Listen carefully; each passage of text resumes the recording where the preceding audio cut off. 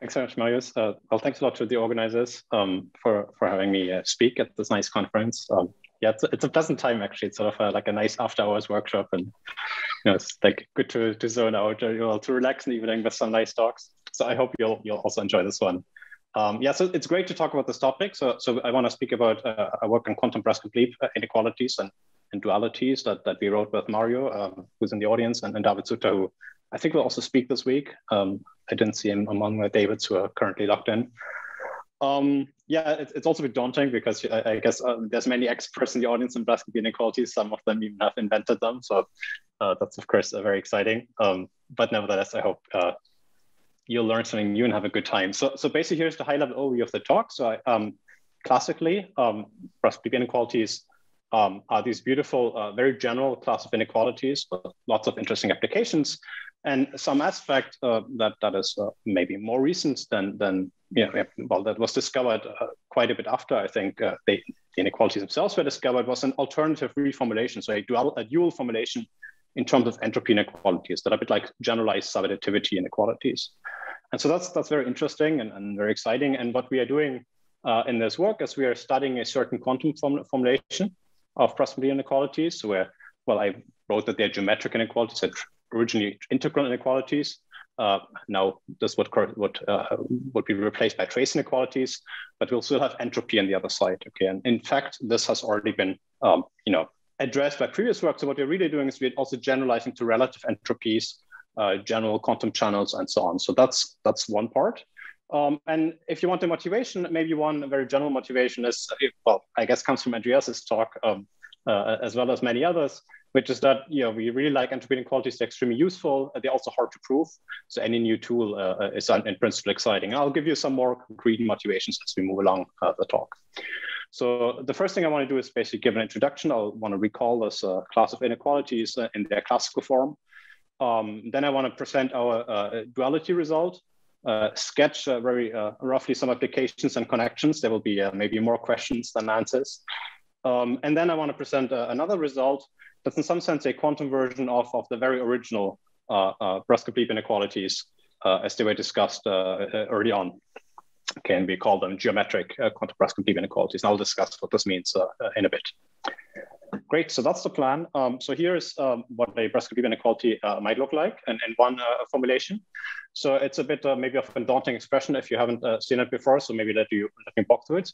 So the idea is you start with a bunch of linear maps, these surjective linear maps from the same original space, the R to the M to R to the M sub k, and some weights Q and say a constant C. And then we would say that a Brascamp-Lieb inequality holds if and only such an integral inequality is true for any collection of functions fk. So these functions fk, they're defined on the range of these maps L. So we compose them with L to get a function on all of Rm. And then we're just multiplying them, computing the integral. Okay, so that's a bit like, that's kind of an integral of product of functions. On the right-hand side, we just have norms. We have various LP norms of these functions fk. Okay, and we would like such an inequality. So this is a very general family, and it includes, as special cases, many classical integral inequalities. For example, the Holder inequality, right, is something that you would obtain when these LKs are just identity maps, and then you would be bounding the integral of a product of functions in terms of LP norms. Right? And then we know this holds if the sum of the Qs, these are inverses here, right? So if the sum of the Qs are 1, for example. Okay, Young's inequality for convolutions can be put into this framework in a slightly more interesting way. Maybe I don't want to explain the reduction right now. Loomis-Whitney inequalities fall into this framework where the LKs are projections onto codimension 1 subspaces, and so on and so forth. Okay, and so this is a very rich class of inequalities. I think there's several proofs from the original one, focusing maybe on the rank 1 case to the general case. And we'll meet one of the proof methods in a bit, okay, and discuss how in which way this can be quantized. Here are some facts. One celebrated result is that the optimal constant C can be computed by restricting to Gaussian functions, to centered Gaussians. Okay, and so that's a beautiful way of computing it. Via this connection, one can also try to understand when this constant is finite. That is basically if for given linear maps L sub k and weights qk, they exist a finite constant C such that the inequality holds. Okay, and this has been fully classified, not just the rank 1 case, but also in the general case by a nice structure result. Okay, And this structured result in turn allows one also to ask computation questions. So you might ask, given this data here, can I so say this data, can I compute the optimal constant efficiently? And this is so by an algorithm that runs in polynomial time in the input, okay? And that's possible in the rank 1 case, but in general, it's an interesting open problem. It connects to all kinds of things, to what people call operator scaling and geodesic convex optimization theory, which is also things that I'm working on and interested in. So that's, I guess, it's my pet interest that I also put in the slide here, okay? There's one particularly well-behaved case, which is called the geometric case. Okay, I guess I'm going to use geometric in a double sense. So these are sort of, for me, geometric inequalities, but there's also the geometric case, which is the one when these LKs are projections onto subspaces, or surjective partial isometries, such that the corresponding weighted sum of the projections add up to the identity. So this looks a bit like a condition for POVM with the weights, but here it's all classical, right? Okay. Very good. So that's the integral, the geometric side. Now, it turns out, and this has been discovered by Eric and Carl and collaborator, that any Brascamp-Lieb inequality, so the validity of the function of the inequalities had on the previous slide for all functions f sub k, is completely equivalent to a kind of super-additivity inequality for the differential entropy in this case, but there's a very general duality in general. Okay, and if in this particular case I'm stating here, it looks as follows. Namely that if you take a random variable on R to the m, say it has a density, then you can define the differential entropy. What we're saying is that the differential entropy minus a certain constant, that's the same constant as in the previous inequality, or the logarithm of the same constant as in the previous inequality, is less equal to a sum, weighted sum of entropies of these projections, right? So you project, of the images of this random variable when you apply the same linear maps as before, right? So the data from before were these linear maps, these weights, and the constant, they're the same ones that appear here in this entropic formulation, okay? And that's very cool because we like entropies, but it's also cool because it enables new proof techniques. So there's in the same paper, the authors also sketch a very nice proof using heat flow ideas to actually establish Brascamp-Lieb inequalities in this geometric case, and then one can transform to get the general, to also understand the general case, okay? So that's very cool. Now, this duality holds much more generally. I mentioned this already. So in sort of information theoretic language, one can replace, so what's going on here, right, is we look at the push forward of a probability density on Rm to some subspace of, say, R to a density on R to a measure on R to the m sub k. One can replace this by an arbitrary channel, and one can also replace entropies by relative entropies. Okay, and again, one obtains a duality between an entropy, a relative entropy inequality, which I'll state precisely on the next slide or so, and an integral inequality. In this case, there will be weighted LP norms and whatnot. Okay, and that's a very general framework that sort of captures, interesting things like hyperconductivity, constant, strong data processing inequalities. When I say capture, I mean that one can express these problems in this framework and then, apply the duality to obtain equivalent formulations that may or may not be easier to attack. Okay. So it's sort of this class of work that I guess inspired Mario, David, and I to sort of revisit this question and to think about these kind of problems. And so basically here I can be now a bit more precise about the results and sort of basically I want to discuss two in this talks. One is a quantum version of this general equivalence, okay, and I want to sketch down some applications. And the other is a quantum version actually of these original Brascamp-Lieb inequalities on R to the m, except that we're going to replace densities in R to the m by quantum states on the square integral function of R to the m. Okay, so then we sort of retain some geometric flavor, and we can really ask, what if you have a bunch of linear maps? We can try to formulate and prove inequalities. So that's the second thing I want to discuss. All right. So here, that's a bit of a daunting expression, perhaps. But so this is our duality result. Okay. So maybe let me run you through it. So the data that underlies it is a bunch of channels, or let's say even just positive and trace preserving maps from operators in some Hilbert space to some, which is always the same for all k as before, right? We had densities in R to the m to some other operators in some other Hilbert spaces. Then we have again weight q and a constant c. But now we have also some additional data because we are going to compute relative entropies. And these state sigma we are going to call the reference state, if you wish. Okay. And then we have again two inequalities that are equivalent. or whose validity is equivalent. So here's the first one. And so this it looks a bit like a generalized data processing inequality of some sorts, right? So we are looking at an arbitrary state, and we are comparing the relative entropy between rho and this reference state sigma with some weighted sum of relative entropies between the channel output for channel K applied to the same state, to this input state rho, as compared or relative to these other reference states, sigma sub K, okay? And the idea is that this inequality, its validity for all rho is equivalent to the validity of such a non-commutative integral or trace inequality. And maybe we'll start with the right-hand side, right? So if you sort of pretended that everything here commuted and you wouldn't have to worry about non-commutativity, right? You can see that this is a bit like a sigma K weighted LP norm or L1 over Q norm of this operator omega, okay? But of course, there's, it's like an exponential of a sum of the logarithms, so it's not exactly right. Nevertheless, for some range of Q, one can interpret this object as an anti-norm. If the Qs are larger than zero, so one over Q is less than zero. In other cases, it's not as nice of a well-behaved object. But I think the intuition is the same. It's some kind of not quite norm weighted by sigma. Okay, and then the left-hand side, we have basically the non-commutative version of an integral weighted by sigma. Well, P is sigma K. And on the left-hand side, we have something like a sigma-weighted integral, non-commutative integral or trace of this, well, what would be classically a product of the E stars or omegas, okay? So that's the duality, okay? One can prove this, and it's not so hard, right? Using a variational characterization of the Legendre, of the relative entropy, somewhat similarly, to the classical situation. And it's actually not, I mean, in some sense, not clear which side of looks more intimidating, right? I mean, I guess the bottom one. On the other, yeah. So historically, I guess, yeah, maybe I'll say more about this in a moment. I guess we kind of like to prove these things. They seem hard, but the alternative maybe doesn't seem so much easier. So that's something we'll discuss about in a moment. Maybe to get some more intuition, though, let's focus on two special cases, right? One special case to sort of illuminate why one might care about this is sort of obvious. If you pick these reference states sigma K to be the channel outputs of sigma, right, of the other reference state sigma, then this really looks like a kind of a generalized kind of data processing style inequality, right? That's one special case, which we might come back to.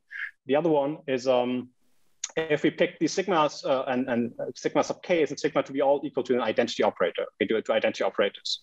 In this case, these relative entropies, they become negative entropies. Right, and this becomes again a sub-additivity style entropy inequality. Okay, and that's what I list on the next slide, and that's essentially a result due to a recurrent Lieb from I think 2008 or 9, where they proved exactly this equivalence in this case without side information, without reference state sigma. Okay.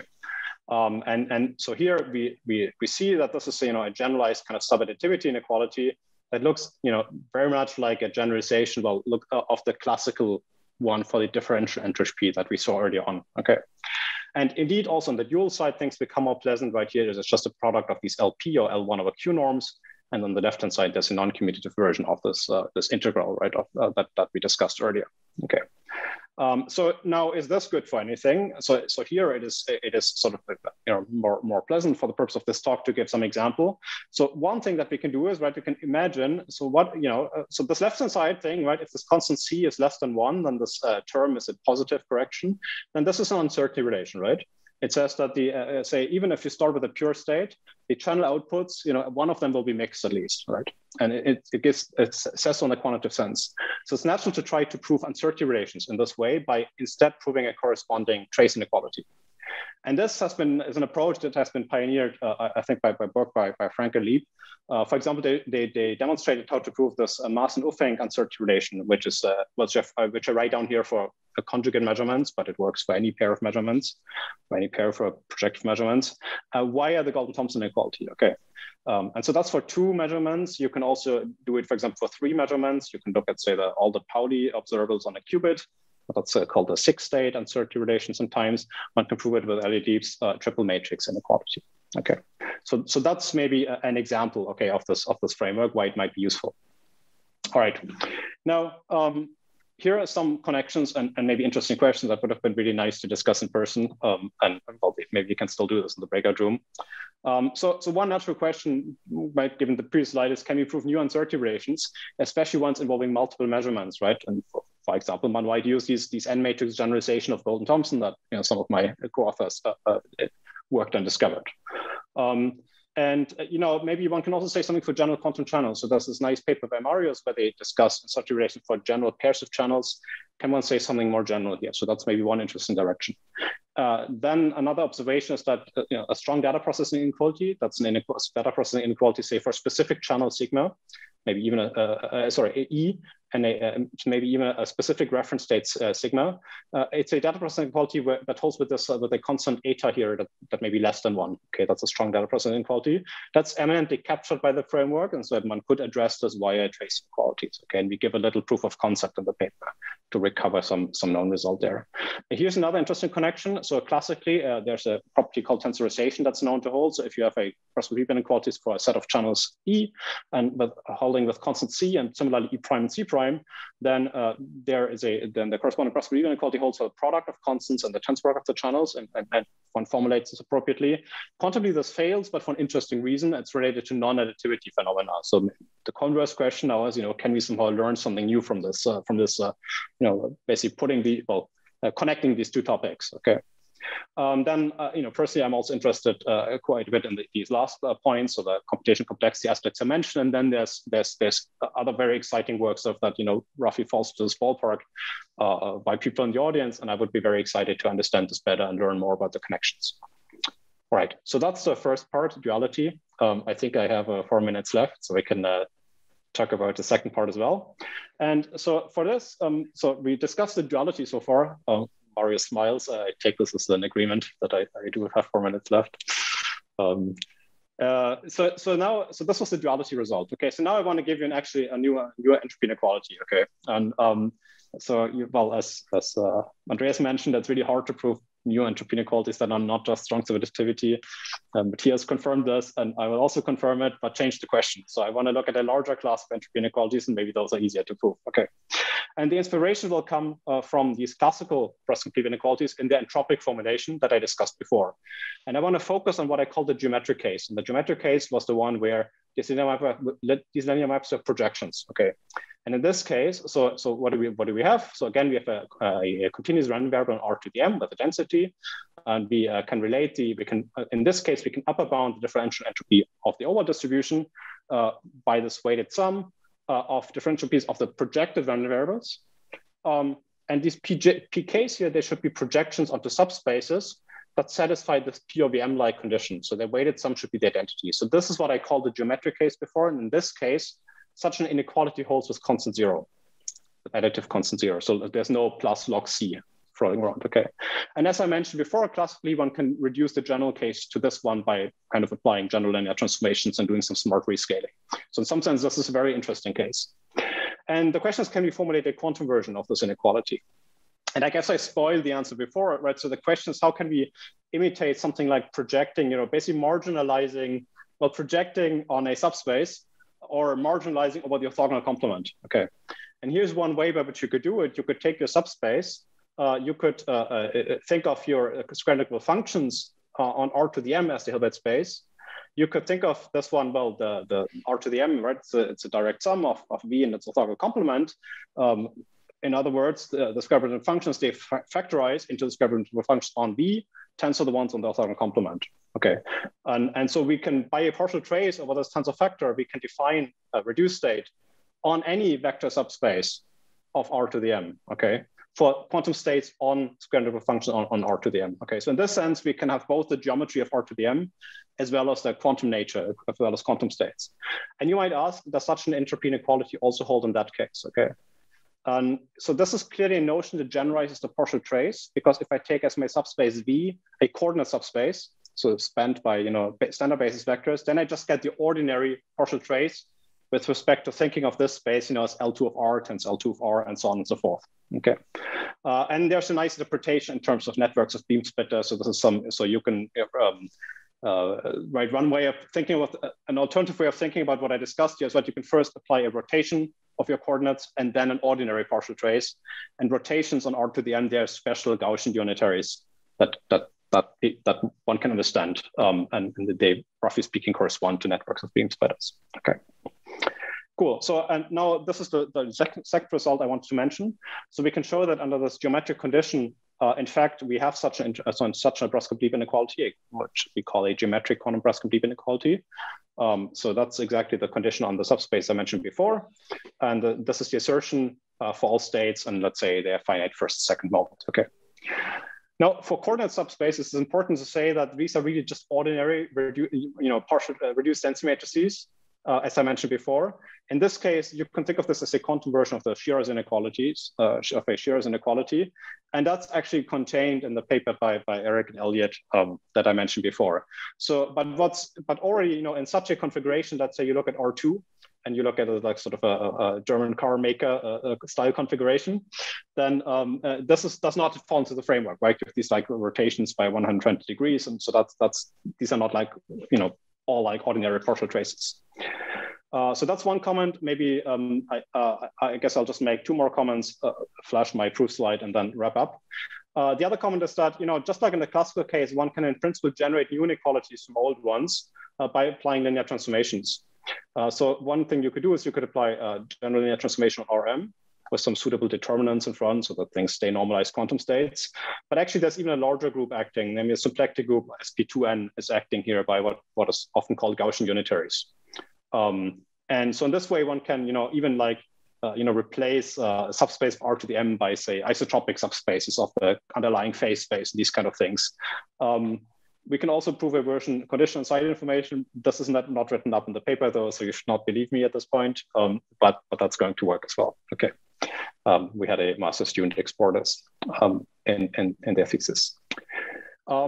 If Marius allows me, I will maybe briefly say something here. So Marius, when should I stop? Should I skip the proofs right now? You're at plus one. So 1 or 2 minutes is fine, but everything.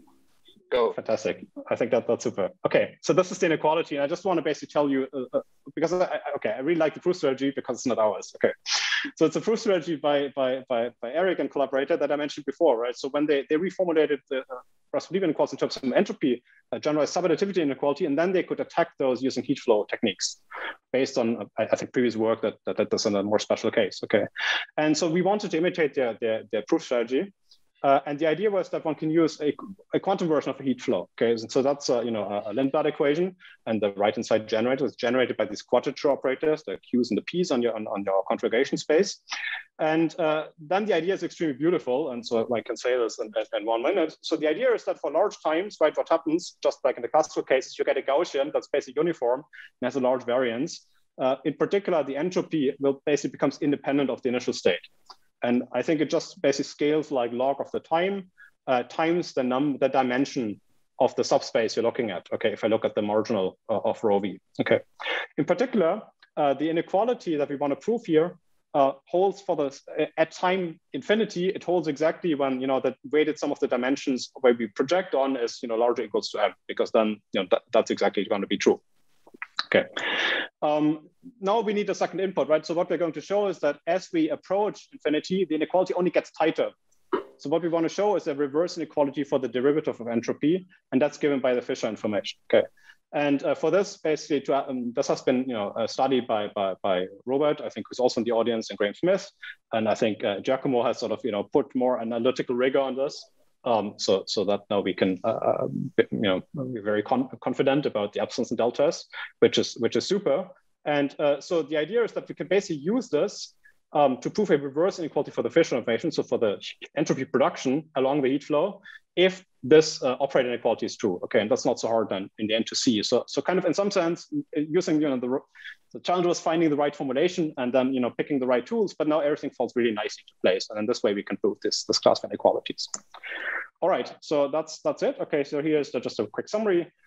We study this quantum relative entropy formulation of a Brascamp-Lieb inequalities and dual trace inequalities, which we hope is a unifying framework that might be useful to tackle more information data questions. And as a sort of a nice little appetizer, there was also these new class of geometric quantum versions of the quantum version of geometric Brascamp-Lieb inequalities. And I think there's lots of interesting, exciting directions, open questions to pursue. So thanks very much for your attention.